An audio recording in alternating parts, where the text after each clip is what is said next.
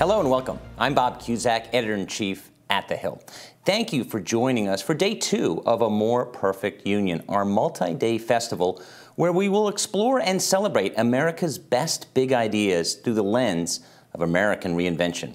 Throughout our virtual summit, we're bringing together political leaders, entrepreneurs, policy innovators, and disruptors to discuss some of the most urgent issues of our time. Today's program is all about reinventing the American economy with a special focus on small business and e-commerce. How are record inflation, supply chain bottlenecks, and labor shortages affecting businesses? E-commerce sales exploded during COVID-19. So what is the future outlook of digital retail? And how can technology as a whole encourage business growth? We'll be discussing these topics today and much more. Before we begin, I'd like to thank our sponsor, Altria, for its support of this program. And as a reminder, we're bringing you multiple sessions of programming today and tomorrow. You can watch them all or tune in to specific segments. Go to our website, thehill.com/events, for all the details. A few housekeeping notes before we get going. You can tweet us at @TheHillEvents using the hashtag #TheHillAMPU. And if you experience any trouble with the live stream, please refresh the page. That should be a quick fix. To kick us off today with his outlook on the American economy is the 12th president of the American Enterprise Institute, Robert Doar. He previously served 20 years in leadership positions in the social service programs of New York State and New York City. Robert, thanks so much for joining us today. Thanks for having me. Let's start with a broad question on the economy. Where is the economy now, in the wake of COVID-19, and where do you see the challenges going forward into the new year and beyond? Well, I think it's in a very precarious situation right now with interest rates rising and that putting pressure on the economy. I think too many Americans are still on the sidelines outside of the labor force and not coming back into work when work is available. I think we're providing too much really government assistance to subsidize that inactivity. So I think there are some real headwinds in our face that we're going to have to face up to in the coming months. Now, having said that, I have an enormous amount of confidence in the American economy and the American people, and I like the way that you opened the show. We are a great country. We can do great things, but we have to get out of our own way. We have to regulate less. We have to promote work more and reduce the extent to which we subsidize inactivity or people staying out of the labor force because they are receiving government benefits. So those are a number of things we can do, but we are definitely facing a difficult next year. And I think if we stay confident in who we are and not retreat to protectionism and even further regulation and greater taxes and greater government intervention, we'll come out of it stronger. And I think stronger than the rest of the world, stronger than China, stronger than Europe. We have great assets, great people. We also need more people.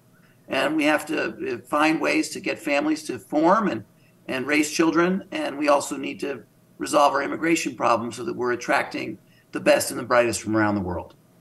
If you look at polls, even before the pandemic, there was a fair amount of pessimism, which still exists today, and we've written about this, about the American dream. Is the American dream still achievable? And what changes? I know you mentioned a couple things, but specifically, why is that pessimistic view, and what can policymakers do to make people more optimistic? Yes, you can have the American dream, but a lot of people think it's just not achievable now.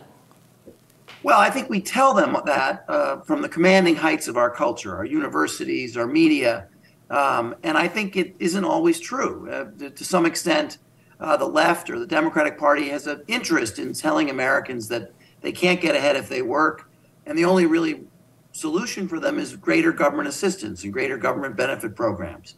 And I don't really believe that's true. Our scholars at AEI show persistently that people born in the bottom quintile do make it to the middle and up to the top at rates that we don't hear enough about, greater rates than you'd expect just listening to the media. So I absolutely believe the American dream is still alive. It does require work. It does require effort. It requires acquiring skills. But when you do that, the American economy offers more opportunity than I think any other economy in the world. Robert, obviously, last couple of years, we've had a Democratic House, a Democratic Senate, and we have Joe Biden in the White House. Now that's about to change in the new year. House Republicans did win the lower chamber narrowly, but they will be in control. Could be an interesting speaker vote. But what do you think now that House Republicans are going to have subpoena power? They're going to have oversight power, and that's something Kevin McCarthy, the possible, maybe likely speaker, has said, is that we need to do this oversight, and we need to do it early in the year, so we need to get beyond the speaker vote. But overall, what do you think the House Republicans should do as far as using those oversight powers? Well, I'm not a great believer in the frivolous use of the oversight powers. And some of this talk of investigations, I think, is a waste of time and a kind of performative politics, which has really damaged our public policy processes in the United States. The Republican House would be wise to get serious, to do a lot of things that show some seriousness. I noticed today that he appointed Mike Gallagher as the head of a special committee on China. That's a sign of seriousness. I think there's an opportunity for more of that kind of activity where we're looking at tough problems. We're trying to solve them in a nonpartisan way, trying to solve them in a way consistent with American values, freedom, free markets, limited government, but that we aren't just trying to score political points and aren't still constantly trying to embarrass the President of the United States. That's not helpful. And the American people, I think, in this last election showed that they don't want that either. And I'm hoping that Speaker McCarthy, or Speaker-to-be McCarthy, gets that message and really celebrates the serious people in his conference who want to tackle tough problems in a way that brings us together as a country. You know, divided government is coming, and you know, in prior years, certainly a lot has been accomplished. Certainly, even rivals like former Speaker Newt Gingrich and former President Clinton were able to agree on the Balanced Budget Act despite their tension, impeachment, and all that. You know, in recent years, from a macro sense, you see the Trump tax law being passed without any Democrats. You've seen Obamacare passed without any Republicans. Going into 2023, and to be fair, in this Congress, there was some bipartisanship. There was a mental health, there was a gun bill, there was a transportation bill that got through. Infrastructure bill. Yeah, that was big. That was big, and that's being implemented now. But what do you see on the horizon of potential bipartisanship in the new year? Well, I think there's some hope, possibly, that they could do something on entitlements. In some small fixes now that will have no effect on current retirees or even people coming up on retirement soon, but look a little further down the line that could take us a step back from the sort of deficit debt problem we have. I also think there's some hope on international trade in an effort to impose regulations or tariff even, or a border adjustment tax on products coming from countries that have not made the changes necessary to have a cleaner environment or a cleaner climate. So I think there's a lot of talk about that in Congress. I think there's some hope that those kinds of things could get done. But I also hope that they don't do more damage. I mean, the key thing is that we find a way to try to hold the line on spending.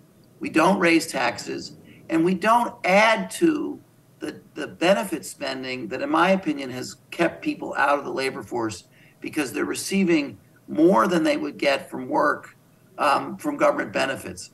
Some people are working very hard and getting a certain amount of money, and other people are working not at all and getting almost the same amount of money. And that doesn't seem fair to Americans. It's not good for our economy, and it's not good for the people that are receiving those benefits and staying out of work, because there are enormous benefits to being employed that help people move up and advance their families. So I think there'll be some opportunities for positive progress, but I also worry about doing more damage by adding to the spending that I think is slowing our economy. I wanted to follow up on that. Well, you mentioned a couple issues. First, I want to talk about trade. You know, trade certainly took a hit with the rise of Bernie Sanders and Donald Trump. Do you think it's going to make a comeback? Because, as you know, it dominated the campaign trail in 2016, and trade deals that were in discussion didn't really happen. I'm glad you raised it. I completely agree. I think we're in a bad place with regard to trade. And I had some hope that President Biden would roll back some of the excesses of the Trump administration And my conversations with Democrats who are positive about trade say that they are disappointed in it and they don't think he's going to do it. But a lot depends on him. Trade is very much informed by presidential leadership, and trade can be so beneficial to our economy. And President Biden could do, I think, the country a lot of help the country in a great way if he would find ways to reignite the trade that's been good for America and good for our trading partners around the world. And I'm not talking about backsliding on being tough with China. I'm talking about just a more open and free trade policy that allows our country to grow. Last question, Robert. I'm going to put you a little bit on the spot. I know you like to read biographies. Can you think of a biography or a person that maybe Congress and policymakers in Washington should emulate? Because we've got, as you mentioned, big issues coming down the pike. Medicare, Social Security, they're headed for bankruptcy. Is there anyone that you've learned from reading any particular biography that you think, well, you know, maybe some people should read this book? Well, David McCullough's Harry Truman is phenomenal, and Harry Truman is a good person for now. We have enormous challenges around the world. We need a strong American president who understands our role in the world and is willing to make efforts to help the world become a more peaceful and stable place. So I think, and the other thing is he was often very unpopular. He faced a hostile Congress, but he kept his head. He kept trying to make progress where he could. He was always a straight shooter. I would bone up on Harry Truman a little bit right now if I were Joe Biden, and I think it would do him well. Yeah, no, that's good advice. Maybe he'll listen. Robert Doar, thank you for joining us. Thanks for having me.